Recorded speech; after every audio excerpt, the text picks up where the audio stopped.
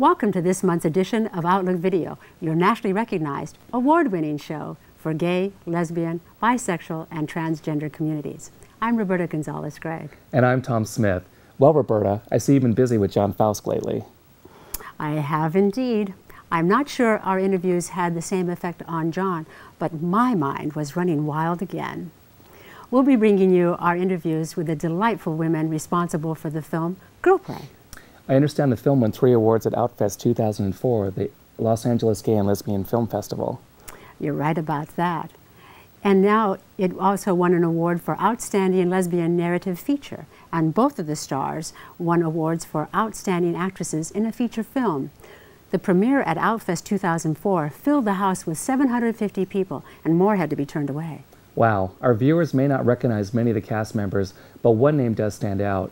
Dom DeLuise plays an eccentric stage director who, one commentator wrote, might have stolen the movie had the 2 female stars not given such strong and appealing performances. It sounds like a great film that should entice our viewers.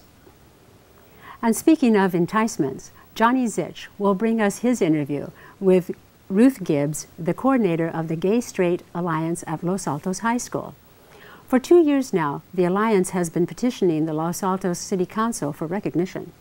Later in our show, Raymond Donald Hong offers us not one, but 2 film segments. First up is his review of Greg Araki's recent breakthrough film, Mysterious Skin, an adaptation of the Scott Heim novel by the same name. Raymond follows that with a report on this year's San Francisco International LGBT Film Festival. We'll round out this month's show with David Naiman's interview with Outlook Video's own Alice Heimsoth about her work with the AIDS Office of the San Francisco Department of Health. Alice is part of the important outreach to schools in San Francisco to inform kids about HIV prevention. Let's get started with your interviews with the delightful women of Girl Play. Oh, let's.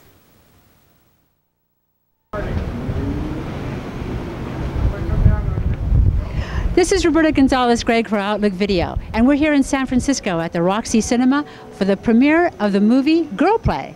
Stay tuned. It all started about 5 years ago when Robin and I co-wrote a play about the way that we met and fell in love, because what happened was Robin had been in a 6-year relationship, and I sort of was a one-night stander, nothing extremely committal, and we were cast to play lovers in a play together, and as we were rehearsing, we actually started falling in love. So we've been doing the play Real Girls, and we'd done it for about 5 years, and we were always tweaking it and rewriting it. It's just a 2-woman show starring me and Lacie playing ourselves.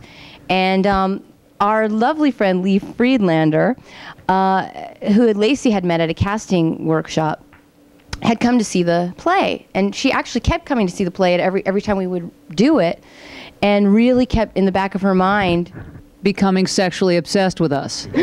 So much of it was imagined in the play version. Lee kept seeing it cinematically because she knew that if it was on film, she would be able to do a lot more. Actually, as she was watching the play, and she kept bugging us, we should do this as a film, we should do this as a film. And so we always had that in the back of our minds that someday we might do that. Enter Lee Friedlander. We had decided to do it, just shoot the play, because it was hard to decide how to shoot it, because the play was so great. And what was great about the play is the 2 of them are telling these true, vulnerable, amazing stories.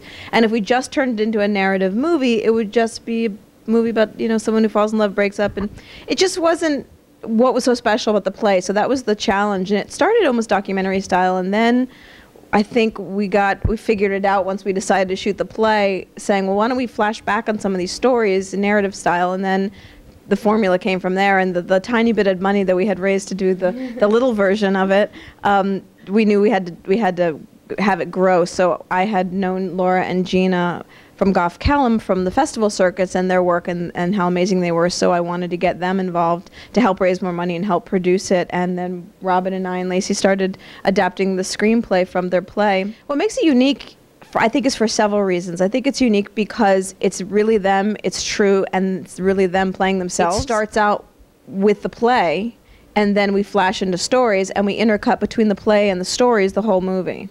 So it's we break the third wall. There's lots of different imagery that isn't usually done in movies, from flashing back and forth. It's edited uniquely. It's just a different style, I think, and also that it's them telling these amazing stories, and I think that it's so honest is what makes it so unique. We called him, we told him about the story, we told him there was a part that was absolutely perfect for him, and he was just very gracious and very interested, and he said, of course he'd have to read the script first, but he was totally willing to jump in and play this part. And once he read the script, he loved it and was just very enthusiastic and a lot of fun too. He's a great guy. From the beginning, we were so passionate about this project, and so whenever the passion is there, I don't think that you look at, we don't tend to look at things as being hard. The inherent challenges have been to convince the lesbian market that this is a different film.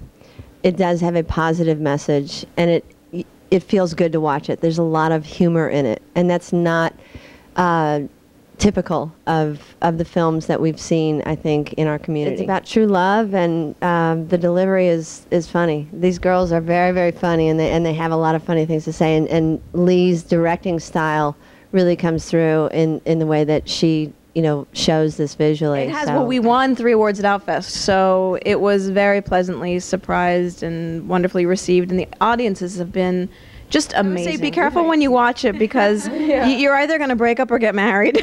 Or you're going to realize that there is a true love out there and not settle for anything less. Robin's mom, and we're very anxious to know what your take is on the movie. How do you felt about it? I felt it was very romantic, It was funny that I just felt it was romantic. I was just thinking, oh, isn't that great? I'm so happy they're together. I really am. Thank you very much. Appreciate you taking the time. For Outlook Video, this is Roberta Gonzales-Gregg.